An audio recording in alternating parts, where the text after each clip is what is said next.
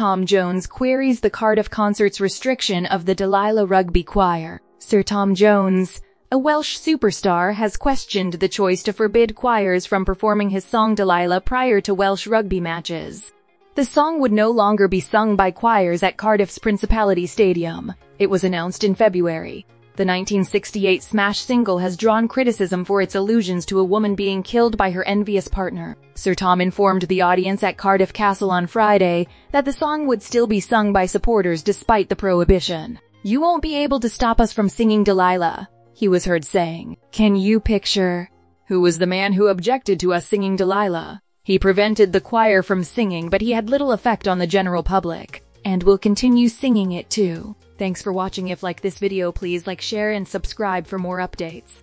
Delilah was taken off the rugby choir's repertoire in 2015, and it was made officially illegal earlier last year, sparking a discussion about how violence against women is portrayed in media.